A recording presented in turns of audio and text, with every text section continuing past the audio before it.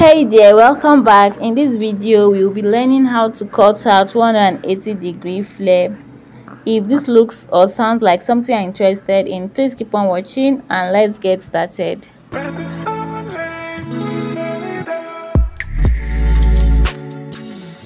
Okay guys, for this tutorial we'll be making use of this Ankara print.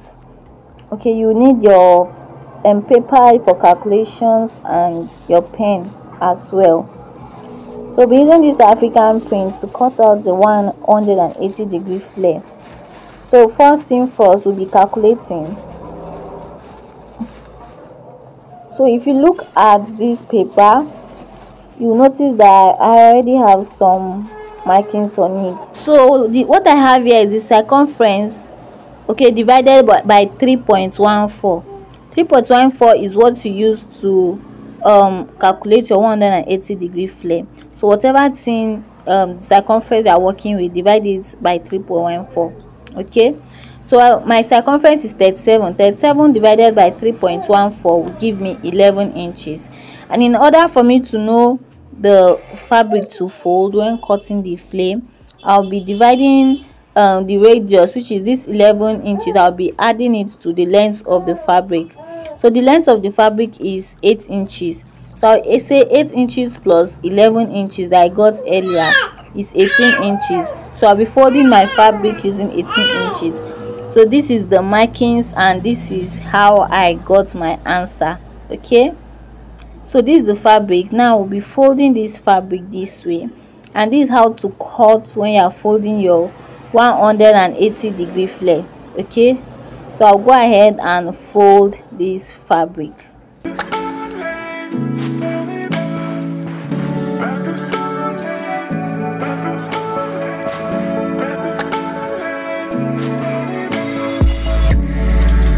So remember, we are folding using 18 inches. Okay, that was what we got as the answer.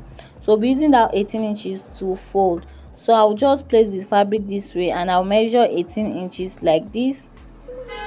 Okay, mind you that all my stitching allowance are already in my calculations. Okay, so this 18 inches, and I'll come to this side and measure 18 inches as well.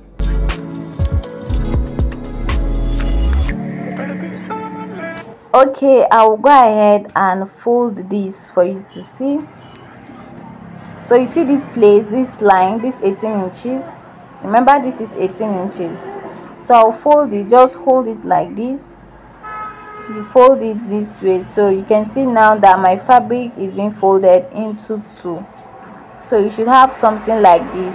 Okay, so go ahead and arrange this properly.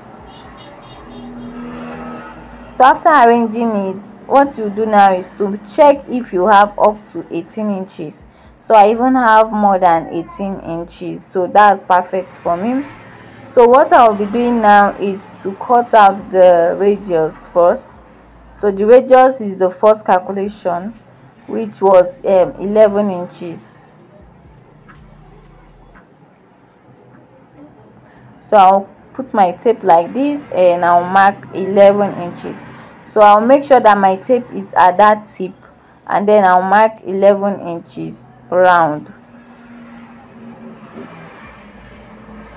So when you are doing this, guys, ensure that your tape is at the tip of the fabric. Okay, so the next we'll be doing now is to cut out the 8 inches.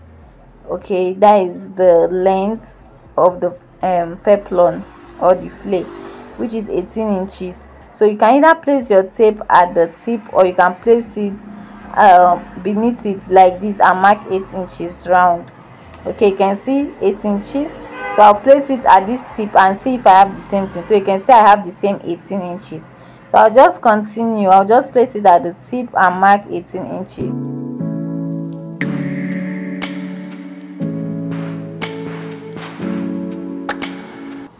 Okay, and this is what it looks like. So I'll go ahead and cut this out. So this is basically how to cut out your 180-degree flare. And if you haven't added your stitching allowance when calculating, please ensure you add it when cutting on fabric So this is what it looks like. So guys, thank you so much for watching, and do not forget to hit the subscribe button if you're yet to do so. So I'll just go ahead and add this to my lining. I'll cut out my lining the exact same way I cut out the African print, and then I'll attach it to my dress. So guys, that is basically all for this video. Thank you so much for watching. Till I see you in my next. Bye for now.